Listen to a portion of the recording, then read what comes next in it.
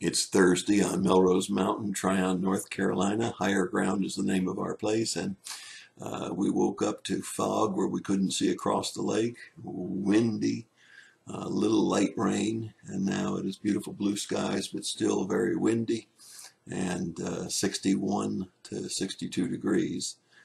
Tomorrow, another cold front is supposed to push through, and temperatures are not supposed to get much above about 55 degrees. So it's going to cool down some, maybe even cooler than that. They're not quite sure.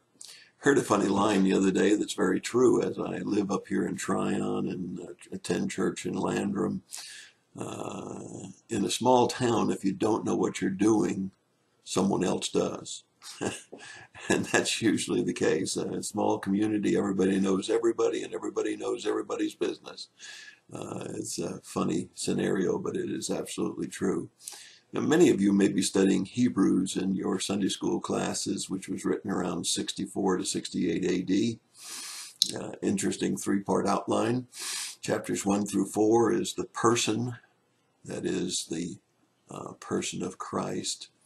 5 through 10 is the priesthood of Christ.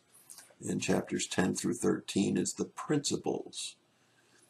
If you look at chapter 13, we talk about running a race, and the motivation for running a race is the witnesses that are watching us. The example, of course, for running the race is Jesus. And the warning is, don't take grace for granted. Let me say that again for you. Don't take grace for granted.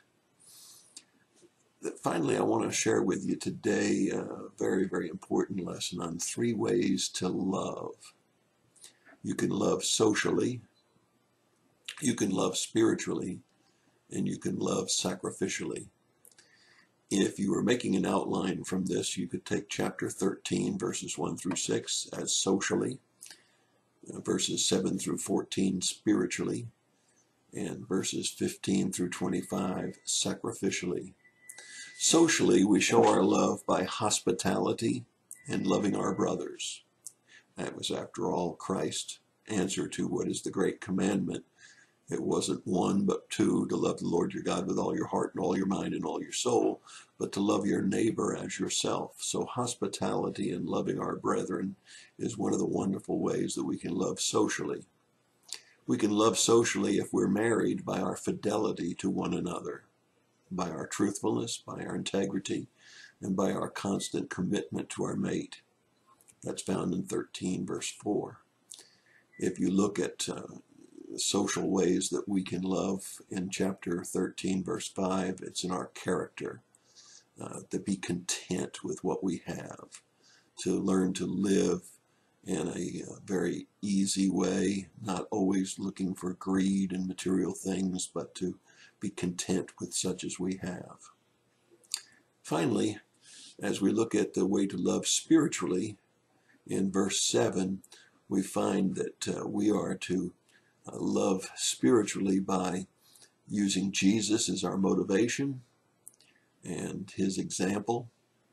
We're to love spiritually because of the Word of God and those that shared the Word of God with us, that is, our mentors, as well as the Word of God being Jesus himself, and studying his scriptures.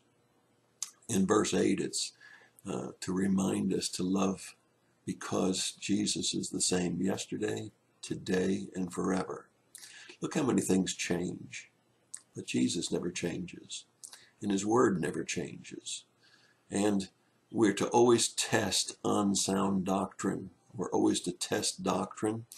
Verse 9, it's very important today with all of the political pressure, all of the political correctness, to realize the Word is the same yesterday, today, and forever. No, our cultural setting doesn't change what God said is right and what is wrong. He did not change the moral, ethical, or standards of living. And we need to be careful not to revert back to the law, that is, thinking that we can get into heaven by works. That's particularly important when we look at the third way we love, which is sacrificially. In verse 18, the way that we worship or we love sacrificially is to praise and give thanks. And we're coming up on Thanksgiving. That's important to remember, that praise and thanksgiving is a sacrificial way that we can love.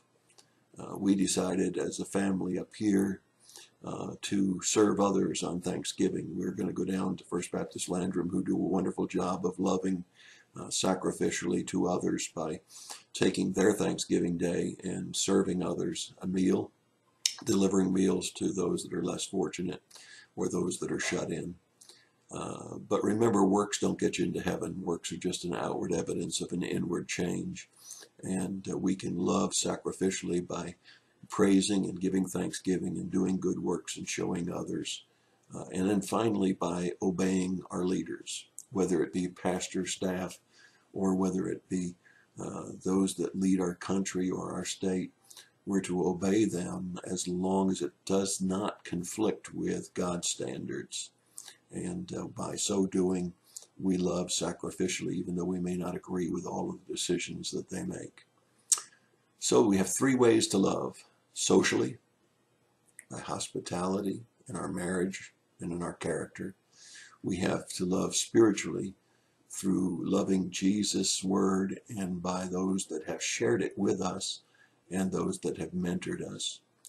We need to be sure that we test unsound doctrine. And then finally, we need to love sacrificially by praise and thanksgiving and serving others. That's your thought for the day. God bless you and have a great day.